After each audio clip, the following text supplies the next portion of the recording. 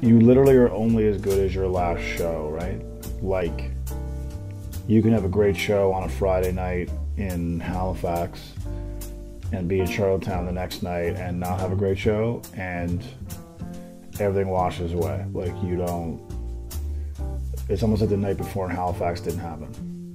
You are measured every single night. You're measured every, I don't know, 20 seconds, 30 seconds for an hour, every single night.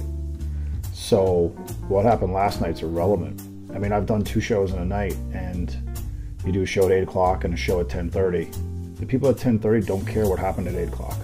They don't care how great you were or what the audience thought. They're there at 10:30, go, do your thing. Like, you're just, that's why it's one of the purest forms of entertainment, because what you've done previously is irrelevant. It doesn't matter. It's like, bring it now, right now in this moment.